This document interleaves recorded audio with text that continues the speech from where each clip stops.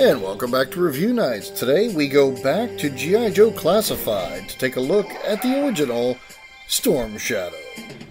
That's right, Storm Shadow's back, but this time he is the original Deco in the G.I. Joe Classified window box with the artwork on the side, the collage on the back, and on the front, there he is. Inside you can see all of his nice accessories, his backpack, his hood. This comes in two parts, one that you see him wearing, that's the hood down, and of course the hood that's up.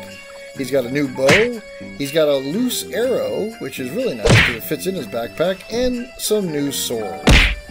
Now, one of the very first reviews we did on this channel was of the Amazon exclusive Storm Shadow, which you see on the left. And as you can tell, they are not repaints, they are not even close to the same sculpts. These are two completely different action figures. And if you're going to have a Storm Shadow in your collection, as cool as the guy on the left is, you really need the one on the right. He is drawn directly from the pages of the comic book, right off the screen from the TV show. Although, if I have to be honest, the guy on the left has much better eyes sculpt, if you ask me. The guy on the right seems to have a bit of a lazy eye. Outside of the box, and here he is. He's about 5.5 inches tall. He's a little bit shorter than some of the bigger G.I. Joe figures, like your Gung-Hos, etc., etc. Great posability, of course, gives you those kung fu fighting skills, and he comes with lots of cool accessories, like we showed you before.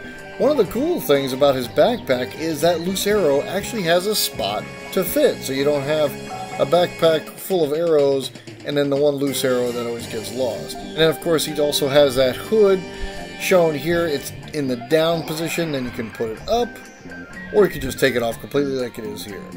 Now, to me, Storm Shadow has always been like the Boba Fett of G.I. Joe villains. He started off as an ancillary character, but was done so well and had such a unique look that he gained a cult following until finally he became one of the most popular villains on the entire series.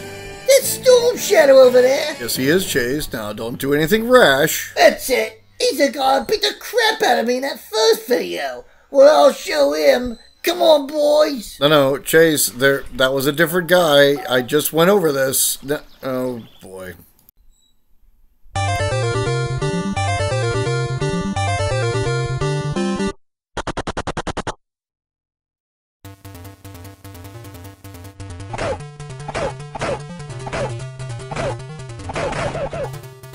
Outside.